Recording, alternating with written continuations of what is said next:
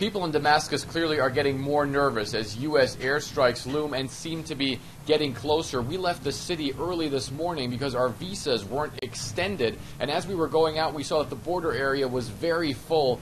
There were cars with suitcases packed on top, whole families inside very small cars, so it really looks as though many people are trying to get out at this point.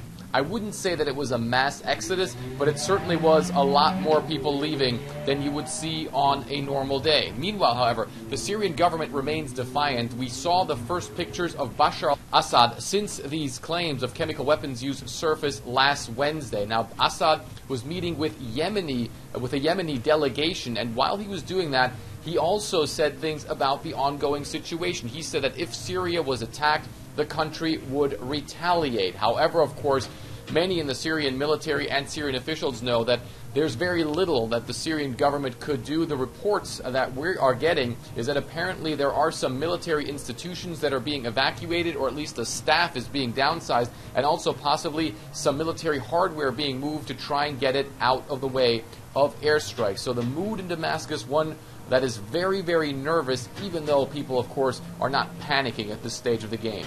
Frederik Pleitgen, CNN, Beirut.